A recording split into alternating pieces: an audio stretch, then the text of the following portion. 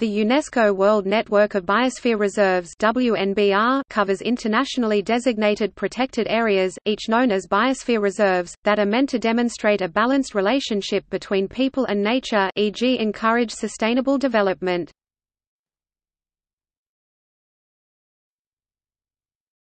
Topic: Mission. The World Network of Biosphere Reserves (WNBR) of the MAB program consists of a dynamic and interactive network of sites.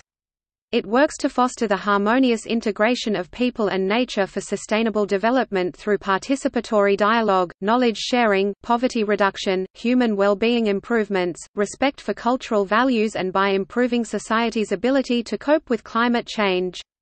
It promotes North-South and South-South collaboration and represents a unique tool for international cooperation through the exchange of experiences and know-how, capacity building and the promotion of best practices.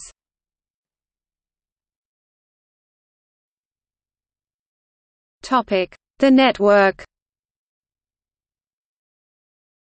As of 2016, total membership had reached 669 biosphere reserves, including 16 transboundary sites, in 120 countries occurring in all regions of the world.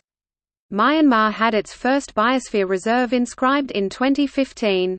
This already takes into account some biosphere reserves that have been withdrawn or revised through the years, as the program's focus has shifted from simple protection of nature to areas displaying close interaction between man and environment. In June 2017, during the International Coordinating Council of the Man and the Biosphere Programme meeting in Paris, the United States has withdrawn 17 sites and Bulgaria 3 sites from the programme. However, 23 sites were added around the world. One includes the Intercontinental Biosphere Reserve of the Mediterranean, shared between Morocco and Spain *source, UNESCO, 2016.